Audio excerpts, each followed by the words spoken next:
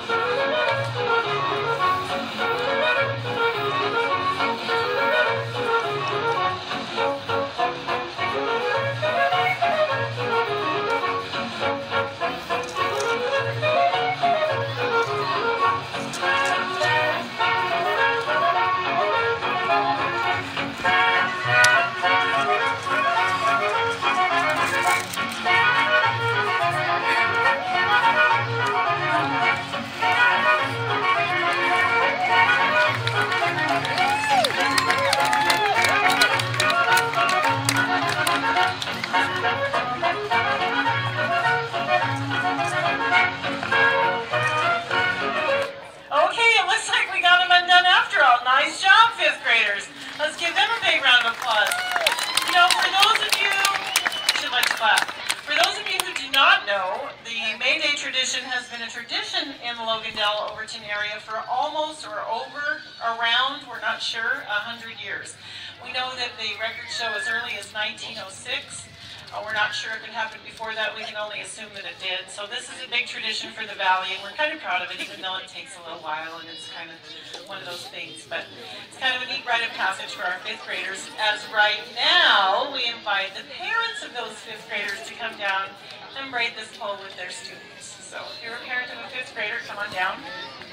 Okay, while the 5th grade parents are coming, everybody raise your hand if you've braided that maypole and you're in the audience. Who all's done that? That's lots of people.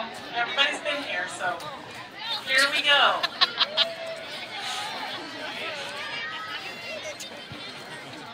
Give everybody a minute to get set. Go, Becca. See if we can have some of these big people braid a little tighter than the last one. And while people are getting set, I also neglected to tell you, good evening, my name is Shauna Jessup, and I'm the principal of this great school. I'm very proud to be here, and this is my assistant principal, Mr. Jenkins. So if you're also new to our valley, that's who we are. We couldn't be prouder to be here. Okay, so without any further, let's go for it.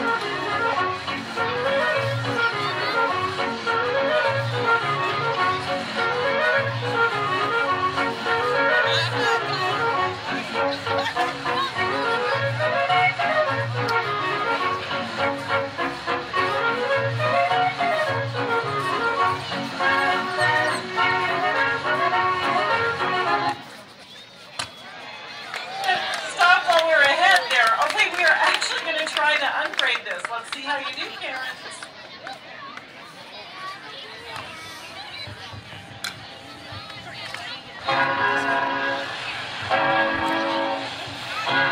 Next year I have to do it. Next year I have to do it.